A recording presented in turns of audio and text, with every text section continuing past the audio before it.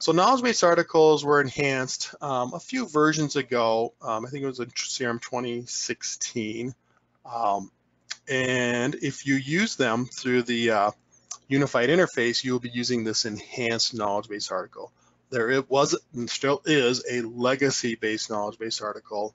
I wouldn't recommend that you use that, especially if you're setting them up from scratch here. So just make sure that you are going into the unified interface to set them up. But basically, knowledge-based articles will help your internal people solve issues and answer customer questions or issues with these articles. They can be used on different entities. So, of course, cases is going to be the most common one, but you can use them on different entities. You could have a knowledge-based article on how to enter a quote in CRM, and then your internal people could answer their own questions on how there's kind of complex things going on with your quoting. They could look up knowledge-based articles. There is a full kind of publishing process. So the concept here is I might allow all my customer service reps to create knowledge-based articles, but they need to be approved and published before they're available to all of our customer service agents, as well as maybe external people that might be viewing these articles like on a customer service portal. While you're entering a case or whatever record you associate a knowledge base with, it will come up with article suggestions. So for example, maybe based off the case title, it will then say, hey, I found an article that might help you solve this case. So that's a nice feature. You can also kind of browse the articles while you're right in the middle of a case. And then again, while you're on the case record, you can easily email these articles to the clients or to your internal users. This slide here just talks a little bit about the publishing process, or the kind of the process that goes through from creating an article. So again, you might have anybody create an article in the upper left-hand corner there, but that article then would be in draft mode. And then somebody would review that article, maybe update it. They can reject the article, which then can go back to that initial user. The initial user might get an email, or they might have a view of articles that got rejected. They'll maybe edit it, put it back into review mode, and then maybe a manager is approving that. But in the end, they are then going to publish that article, which basically means it's available for other users to see. So again, remember to use the new unified client interface when you're creating these articles. You can build text just in Word and then paste that into the article. You can also use some other type of HTML tool. So if you want your article, especially if you're going to be emailing these out to maybe clients, you might want to kind of pretty them up with logos and images and things like that. So you can build the text in an HTML tool and paste that into the article. And then remember that there is a process for basically creating the article. It goes from draft to approved to published. So let's flip into Dynamics again here. And remember, using new unified interface. So on the left-hand menu here, there's a knowledge article area. And we're just going to look at one here. But you would create a new one here. You notice that we have different statuses. So some are in draft mode, waiting to be approved by a manager. This one here is in approved mode, but hasn't been published yet. And then, of course, we have many published articles here. But we'll just look at one. Again, I don't think you're going to be, it's not too overwhelming here, but basically the article is going to have a title. You're going to then put in keywords, and that's going to help your users to find articles based on these keywords. So when they're on a case record, they can type in these keywords.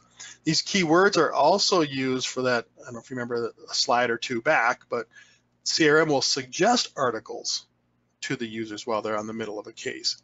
So if one of these keywords was like in the case title, it would then suggest that article. Okay, then you just give it a little bit more of an internal description, and then the content of the article is going to be right down here. So this is if you were to email this out, this is what would be emailed out. This is not a pretty one. This is a terrible example to show you. I got a better one on my slide deck here, but it's because you can pretty them up and do different formatting and that kind of thing. And then you can have notes, internal notes against this article. You'll notice there's a business process flow ribbon on this. And that's to just kind of help your users, since there is a process to publish these articles. Again, goes from draft to approved to published. This kind of can keep track of where we are at in the process of creating the article. So in the author mode here, the author stage, we want to make sure that we're getting our keywords in, choosing a subject for the article, and assign who the author is. We can then move this to the next stage, which would then go to the review stage, which the review stage basically means is it been approved or not approved, and then eventually we just go to the publish stage. Since this is just a business process flow ribbon, this can be configured for your company. Maybe your process to publish an article might be a little bit different. There may be different steps to go into that. They can be changed. This one is probably the out-of-the-box one, and I don't think that we're really using that internally at Stoneridge. Yeah, we are forced to create them, and we have to approve them, and we have to publish them, but that can be done right on the top ribbon up here. Those buttons don't show here because this article is already a published article. So I can create a different version of this article, but the buttons for like approving and publishing are hidden because this article is already published. So they're pretty easy to create. Let's go back to our PowerPoint here. So this is an example one where you see it does look a little bit better in the body of the email here. At least I've got some formatting going on. You can also put URL links in here. And again, you can do HTML designing work. You can also preview the article here, see what it would actually look like on an email. This is actually how they're used on a case. So this is just a print screen, but this is a case record here. And in the middle area is we have the knowledge base showing up here. So basically, I don't know if you can kind of see, I'll just kind of point with my mouse here, but we have the subject of the email is maintenance. Well, what's happening is it's going out and found a keyword in my articles called maintenance. Granted, it's a pretty simple example. Or you can type in a keyword like, hey, they're calling about something with an online issue. So I typed in the word online here, and it's coming up with a suggested article. Okay, it might be more than one suggested article.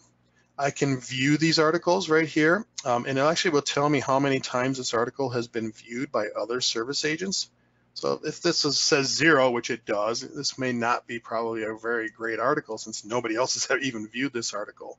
So sometimes that's helpful to see how many times this article has been viewed. And then basically you can link this article to this case record and say, yep, this is the article I used to solve this case. The beauty behind that is later on, I'll be able to do some metrics and saying, hey, how many times has each article solved a case? Or what's our most popular article that solves a case? You'd be able to do that and then maybe use some of that content like on your website or in a blog article or something like that. A lot of people are calling in about this particular issue. We use this article all the time to solve an issue. We might want to put a blog out about that particular issue. So you can do some analytics on your articles and how many times they have been used.